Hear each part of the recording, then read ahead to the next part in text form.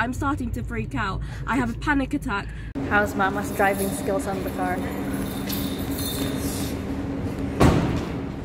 Flex that outfit! It looks good, but it hurts.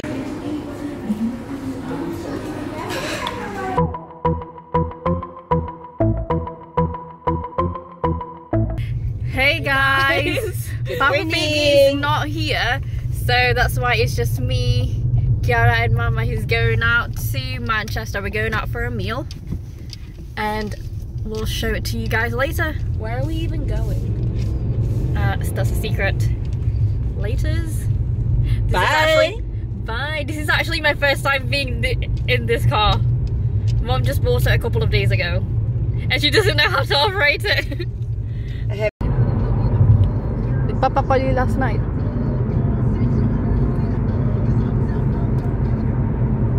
Did Papa call you last night? As soon as we managed to reach home. Tagal din Papa na. ko last, sabi niya sa akin.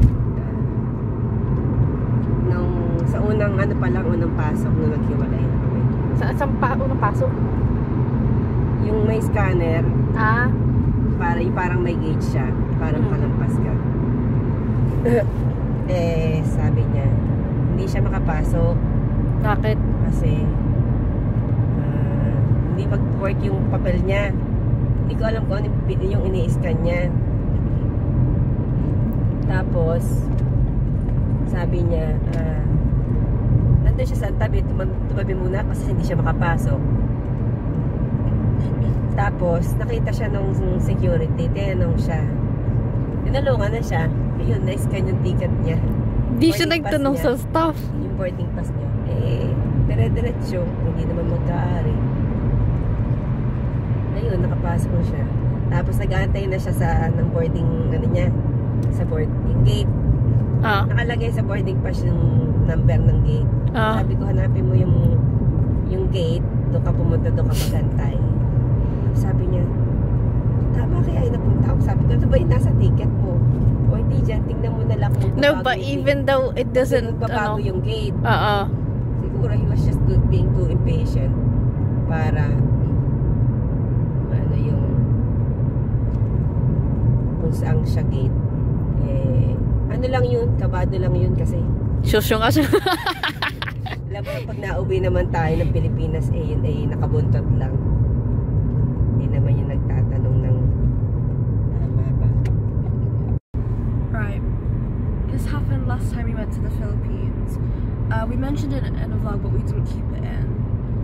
But the time when Mom and Ate ended up like leaving me and Dad, we were just in the middle of the street. Dad just told me to go straight on because he caught up with a friend and he didn't actually tell me where to go.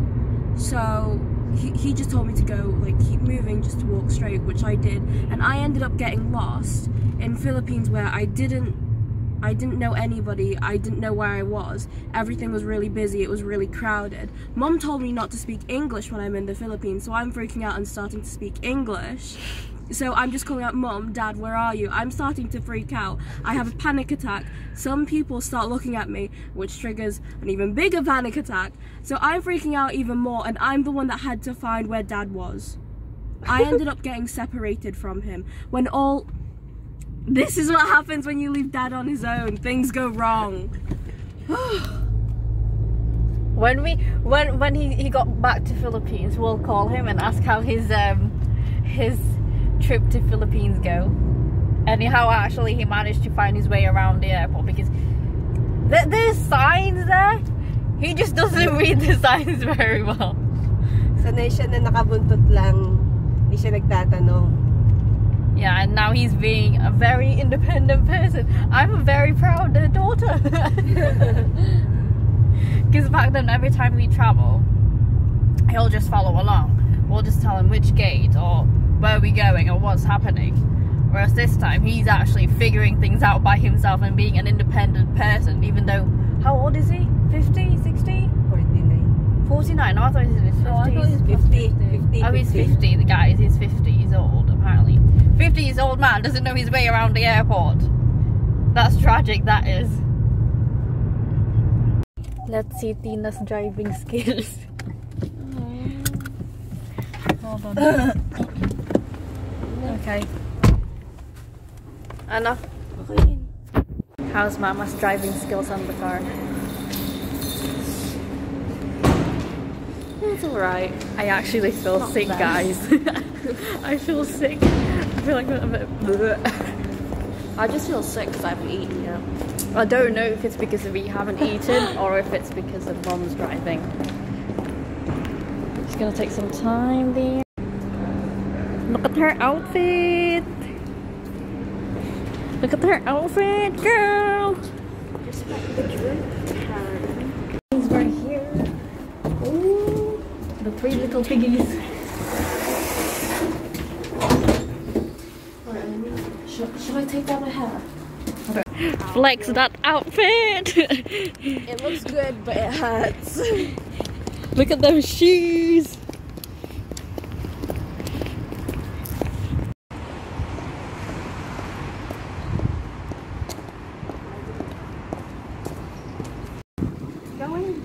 No, but where do you want to go? Like barbecue and seafood restaurant? Oh, that's only for Wednesday. Rice and noodle hot pot, ground floor. Barbecue seafoods. Di ko kaya. That's not what we came for. We came for hot pot. Ay, dito, bahala ka. Hot pot. Let's go for hot pot. Ayun, Or noodles and rice bar. hot pot kasi si Carrie, Hot pot. she wants to experience Then hot pot. Let's go. Oh, shit. No, that's Chinese barbecue and seafood Ay, saan restaurant. tayo? Second, ground day na. No, but it's Hot ground pot ah. floor. But it says Chinese barbecue and seafood restaurant, first Sa floor. taas, oh, you know, first floor. Tapos yung No, dito this is hot pot. first floor. This is first floor. But how Oh, do you know. you know? Ground floor. Yeah, but how do you go to ground floor? This one, tanong na. Go. My God, it's complicated. You may want to make it sooner because they're not sure. They don't.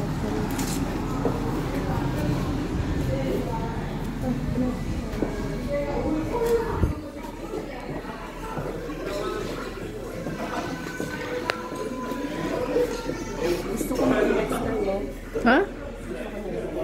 Did you pay for it next time? I like it. Ayun na. Hello. Is this the hot pot section? Okay. Do you Yeah. have a reservation? No. Okay. Please sit and waiting Okay. our manager. Okay. Then we'll have to check pay the bill also for Okay. customers. Okay.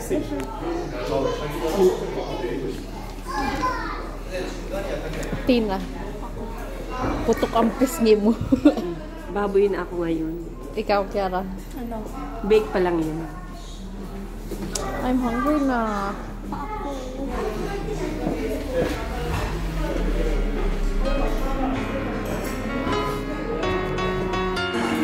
Guys, nandito kami ngayon sa hot pot. So, wala si Papa Piggy. So, kami muna ng 3 little piggies.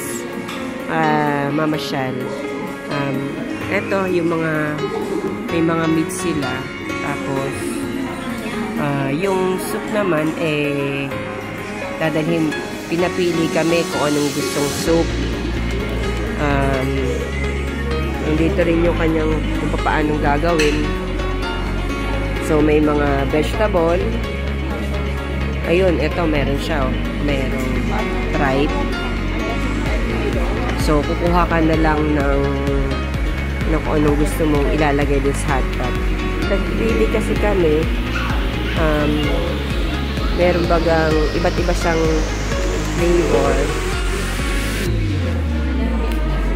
Pinapili kami ng broth. Merong spicy, may chicken, may tom yum, may vegetable, saka may tomato.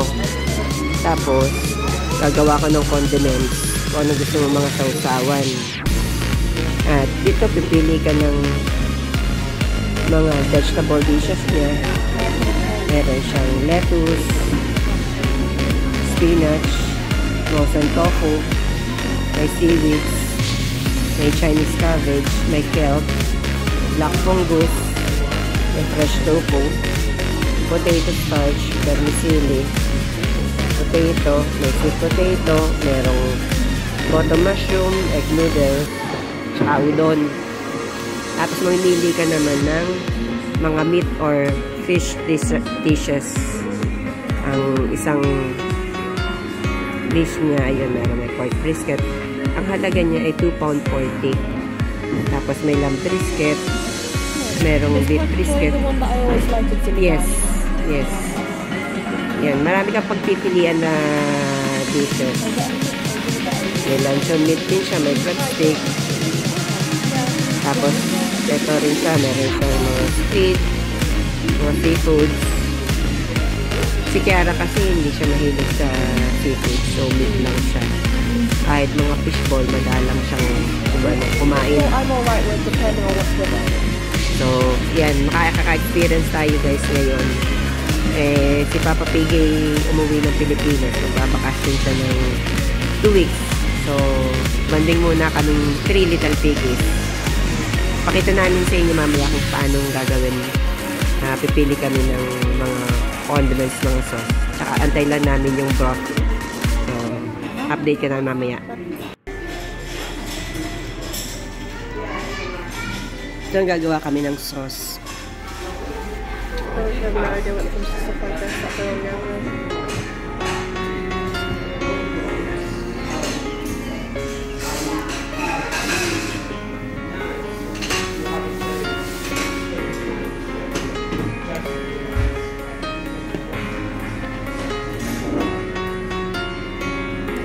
Are you fine, Kiara?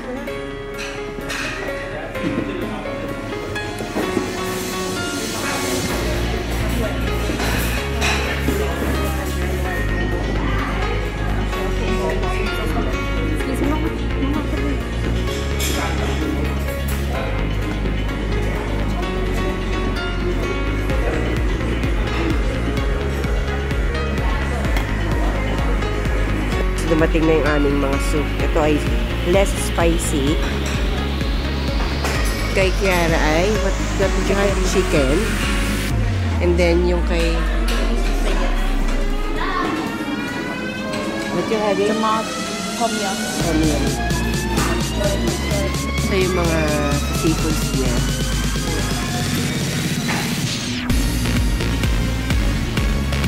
Mga gulay. Nagkuha ako ng fishball, tapos may vegetable siya. Tapos, fishball.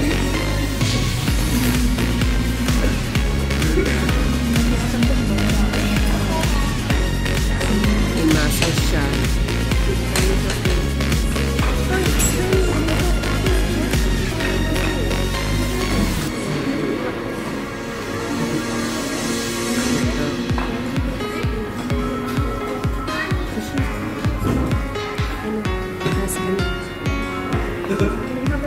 Kuha tayo ng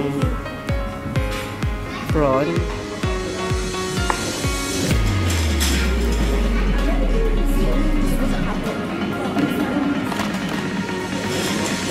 Hindi natin siya ngayon. Yan.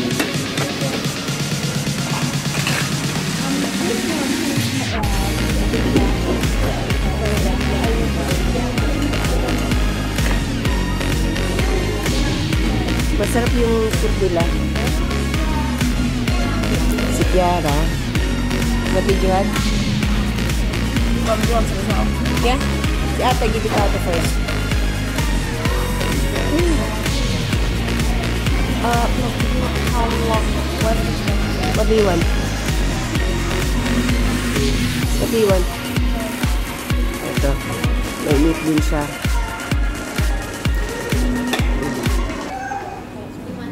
Do you want to do this as well? No, I'm all at the moment. I'll just get from the conveyor.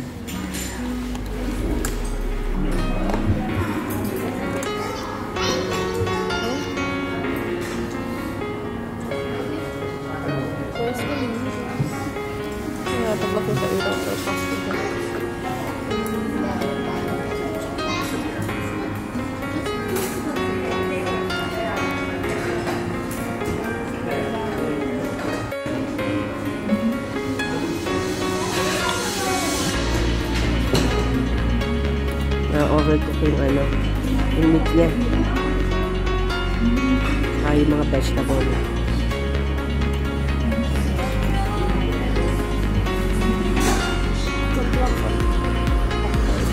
Mamaya anak, may vegetable pa ako.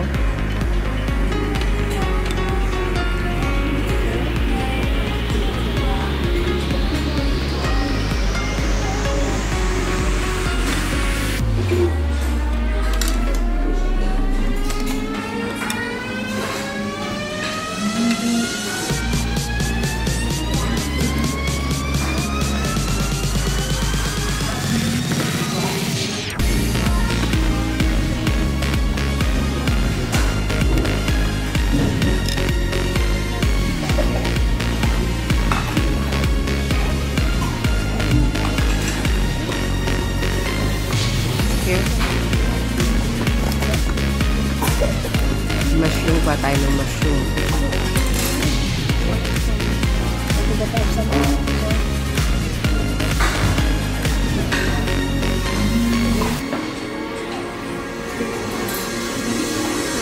Yeah, ikaw muna.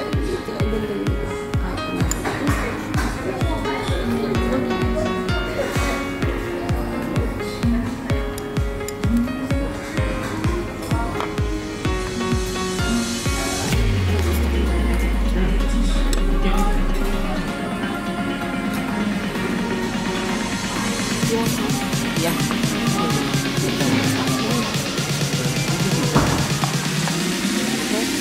Kain na muna tayo, guys.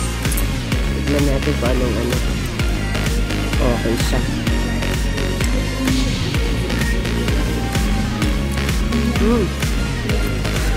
Sarap.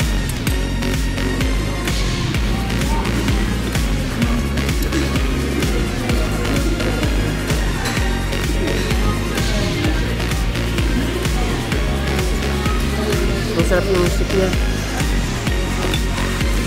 How's your... The soup is really good. Really good. How about you, ate? Normally it can be a bit hard with chicken soup because it can be a bit bland sometimes.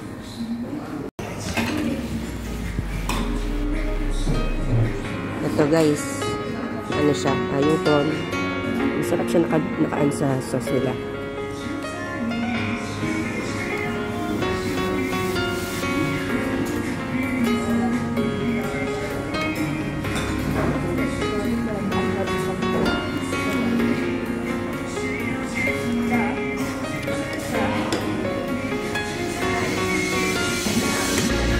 Ayan, ano naman, tripe, tuwalya. Ito naman, Tiara. Pork brisket. Yep.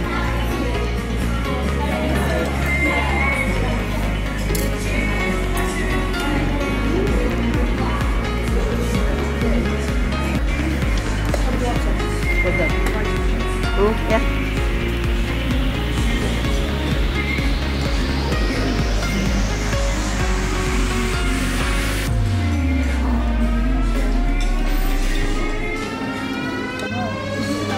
Outside, pero I'm still eating. But the more you feel me, the more I'll eat slower.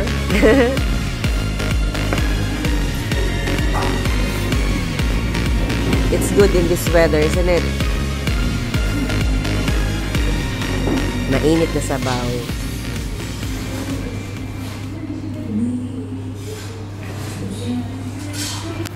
Gusto ni Kiara yung kanya chicken soup, chicken broth. Sa akin ay spicy. Masarap siya. Maanghang. Tapos kay Charlene ay tom yum. It's easy to make chicken soup, but it's harder to make it really good. Which is really good talaga dito. So by any chance, guys, if you're looking for a hot pot, come here and it's very nice. You will enjoy it.